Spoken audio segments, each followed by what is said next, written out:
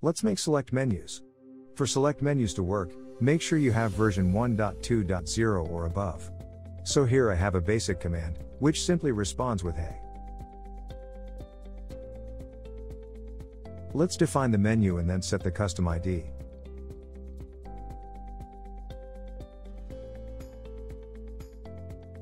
Then we can add an option using the addOption method. We pass in a value and a label. The value is what we will receive back from Discord.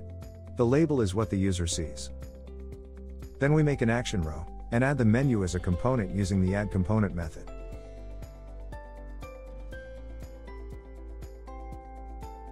Finally, we can pass in the row as a component.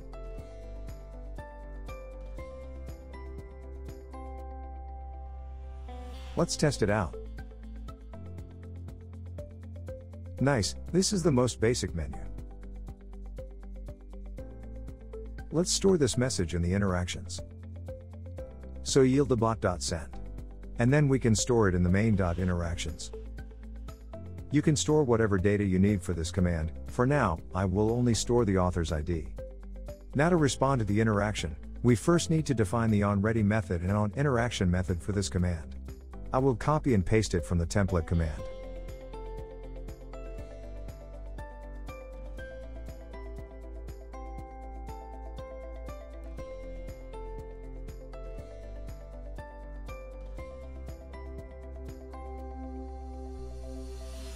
In the onInteraction method, we first make sure the interaction is only of select menu by using the asSelectMenu method.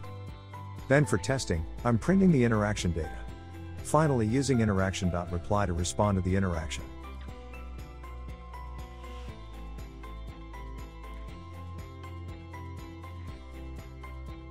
Here you can see the data of a menu interaction. Values is an array of what the user selected. Let's add a few more options.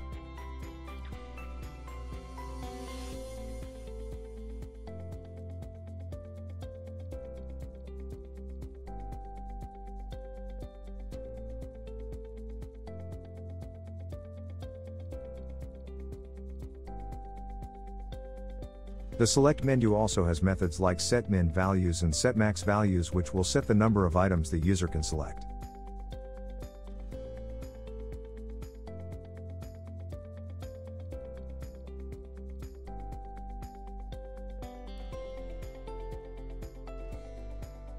Here I have to select a minimum of 3 options.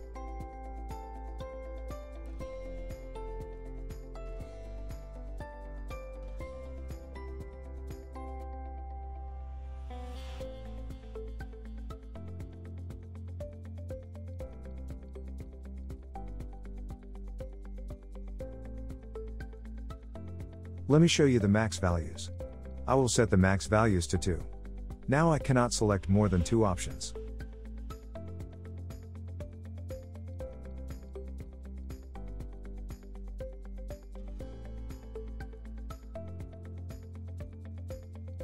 You can also set a custom placeholder, using the setPlaceholder method.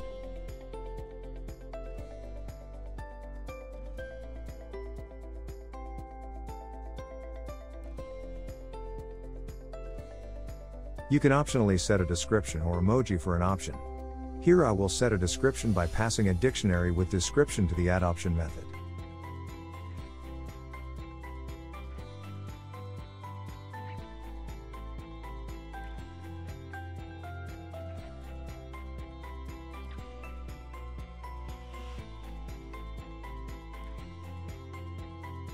For the second option, I have given it a description and a custom emoji. Note that only custom emojis will work.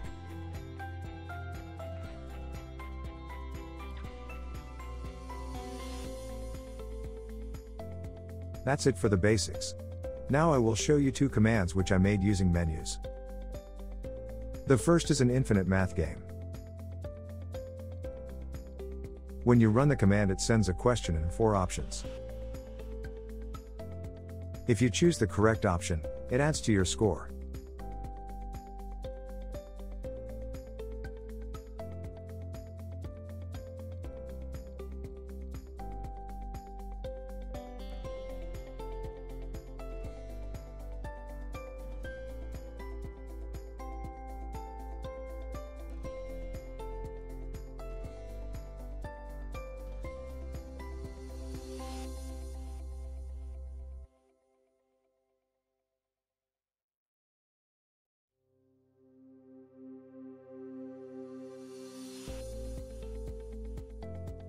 Here first I'm generating the question data.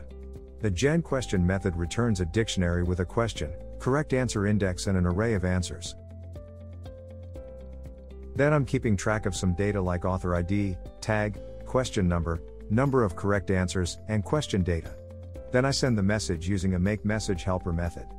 This method just returns a dictionary with embed and the select menu component.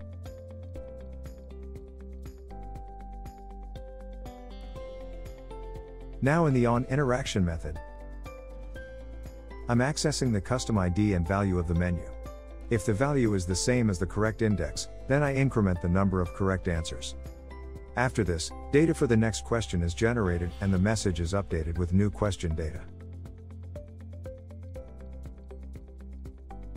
The second command showcases nested menus. Here there are two actions, either set country or set languages. If you choose language, the message updates with the language select menu.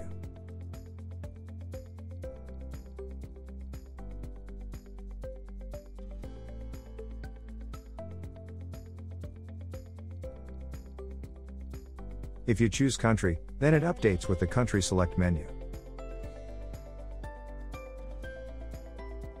Here I have 3 flows set up, one for the main select, one for country select and last for language select. You can see each one has a title, color, and select menu.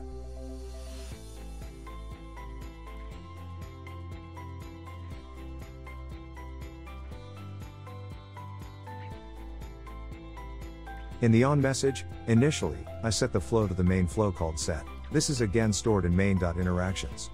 Again we have a helper method makeMessage which returns a dictionary with an embed and select menu. In the onInteraction method, we have to handle each of the 3 select menus separately.